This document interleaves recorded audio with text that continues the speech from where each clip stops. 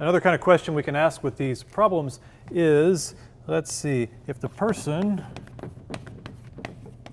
walks at VP, how fast does the barge move? And if we think back to the previous demo, we saw the barge move back. So you could consider some sort of average velocity. If I had been walking smoothly, the barge would have moved smoothly. So let's calculate how fast the barge should have moved. So one thing about these is these are tricky, because this is a little bit of an imprecisely asked question, is these involve what frame of reference you're talking about. So when you say the person walked at velocity VP, you got to be specific. Do you mean with respect to the barge or with respect to the lab frame? Because the barge is moving, right? So usually when I think of these questions, if they say the person walked at VP on the barge, that's their impression of how fast they walked on the barge. Therefore, it's in the barge frame. But if you're watching the barge move back and ask how far does the barge move back, well, that's probably in the lab frame, right? So hopefully if you have a question like this, it'll be real specific, or you'll just have to interpret it. So to make ours specific, how fast does the barge move? And I'll put with respect to lab. And I'll say a person walks at VP with respect to barge. And that should have us covered, okay? So first, let's think about our sort of reference frames here and remember how we relate these things.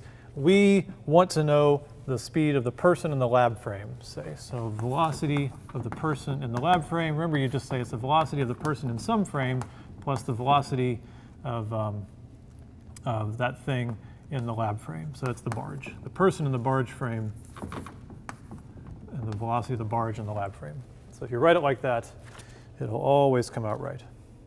But this isn't what we're going to use to solve the problem. We need this, but we also need to remember this is a collision of bodies in an isolated system. Therefore, the center of mass does not move. So we want to say the velocity of the center of mass is 0. But we have to get that center of mass in a specific reference frame.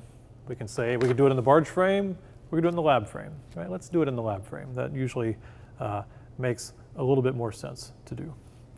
So let's do that in the lab frame. Then all we got to do is say the velocity of the center of mass is 1 over the total mass, person plus mass of the barge, just like before.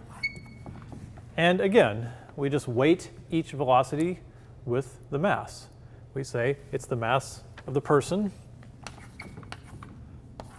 times the person's velocity in the lab frame, which is VPB, the velocity of the person in the barge frame, plus the velocity of the barge in the lab frame.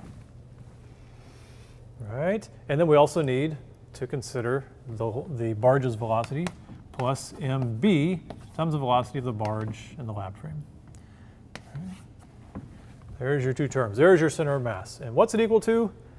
0. The center of mass is not going to move. Right? Now let's see if my algebra skills have increased here. So what were we asked for?